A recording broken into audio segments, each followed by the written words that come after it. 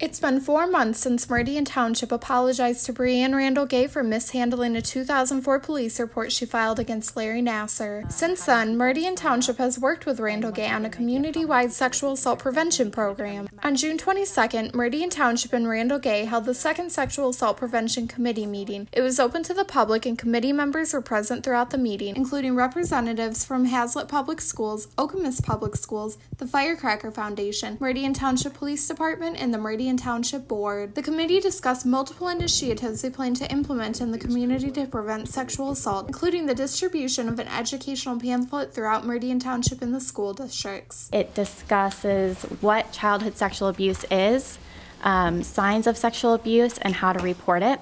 It also gives parents information on how to talk to their kids about this and resources for that. On the bottom of the brochure, Randall-Gay listed resources for victims and families of sexual abuse, including the Firecracker Foundation, which joined the committee in April. Firecracker is available. We do extensive training on Title IX issues and issues with caretakers and parents on how to respond to sexual abuse. And we also are trained to do Darkness to Light training. Darkness to Light offers a training exercise called Stewards of Children, which Randall-Gay would like to bring to Meridian Township. We had talked about having some sessions at Meridian Township or maybe at the schools in order for adults in the community to come and receive training on how to recognize signs of abuse and respond appropriately. This is a 2-hour training session. It costs $10 per person. In terms of funding, I am actually going to be covering some of the cost of the funding.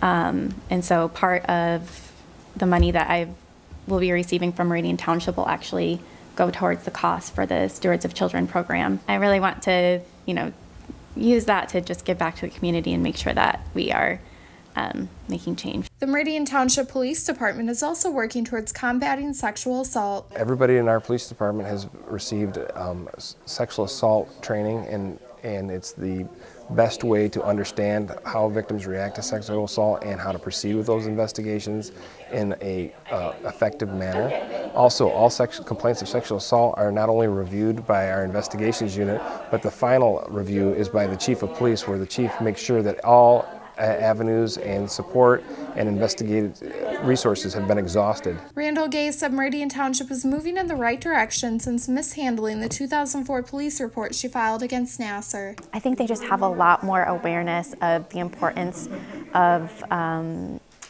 responding appropriately to victims of sexual abuse, and there's so much more training available to the officers now than there was at that time. So they've really put an emphasis on being able to support victims and, be able to get them justice.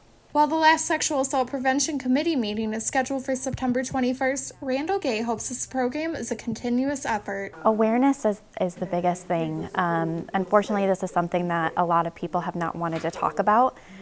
For so many years, I felt like I was silenced, and so many victims have been silenced. And so as awareness grows, it's easier for people to talk about, and they feel like they have a safe place to do so.